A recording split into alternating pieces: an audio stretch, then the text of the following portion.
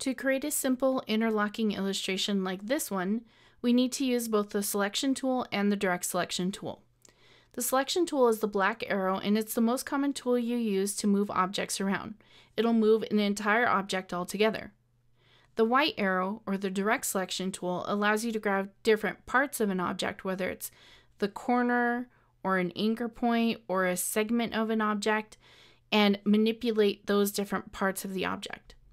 So first what we need to do is we need to be on the selection tool and move our two squares so they look like our example. So let's go ahead and move that like that. And now what we need to do is we need to make it look like it's interlocking by moving either this line or this line to look like it's above the blue square. Now this is a little bit tricky in terms of you're not actually going to move it and you're not going to remove this line, you're going to copy this line.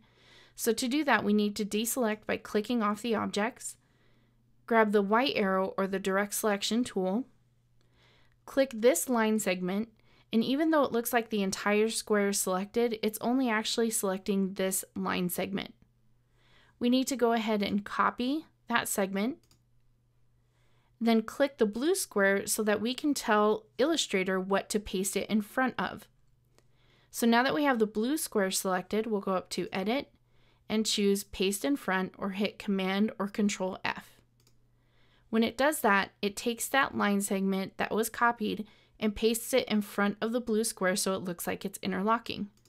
If we went back to the selection tool and drag this line segment off, you can see that we've created a third object to create the illusion of the interlocking object. This is a great basic illustration for learning those two selection tools.